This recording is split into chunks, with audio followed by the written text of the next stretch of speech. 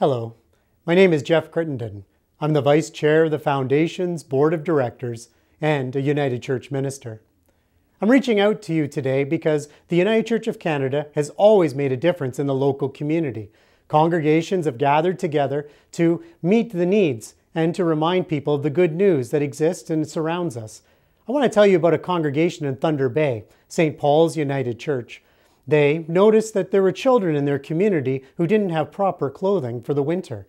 And for whatever reason that was, St. Paul's United Church, they noticed. And when they noticed, they gathered together and they established cool clothes for cool kids. It was a boutique where the local school kids can go and shop for free clothes. They can go and find what it is that they need. The point is, they created a place for kids to choose their own clothes, to choose their own coat. And you know, it wasn't just the members of St. Paul who contributed to this program. Because of people like you who gave to the foundation, we were able to make a grant to help get that program started and make such a difference. Another example, one that touches my heart, is what Fairhaven Homes in Vancouver did. They too saw a need. Imagine the joy of a loved one when their relative or friend who had been living with dementia received music therapy. The benefits are tremendous. Some are able to communicate with their loved ones in a way that they had not been able to previously. And you know, people like you did that too when they made it possible for them to purchase MP3 players and customize playlists for their residents.